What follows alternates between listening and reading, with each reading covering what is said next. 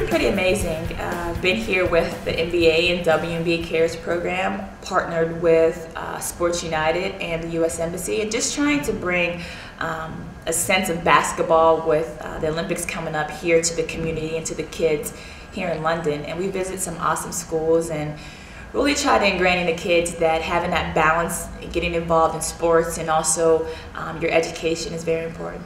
We want to bring some attention, some enlightenment to some of the young people here, not just only here, but wherever we go, from China to Africa to some of the places I've been. And we try to exploit what basketball is and try to give them some fundamental skills.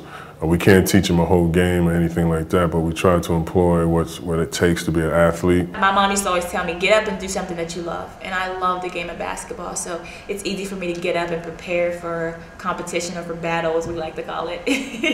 It's one of those sports that can really bring you together, and it's about a team. And it's like any other sport that has team sports, but it's one of those things that once you start playing, you get that kind of high off of playing and competing with one another. The Olympics is a big thing, and it's not something that you're just playing a game for yourself. You're playing for your country. When I played, we represented well and was fortunate to win the gold medal. 2004 was pretty amazing because I was so young back then and kind of had this naive sense that, oh, you'll get about 5 more medals. But to really stand up on that podium and hear the Star Spangled Banner, I said I wasn't gonna cry. And obviously I cried, and I'm getting all these text messages like, you're crying on TV.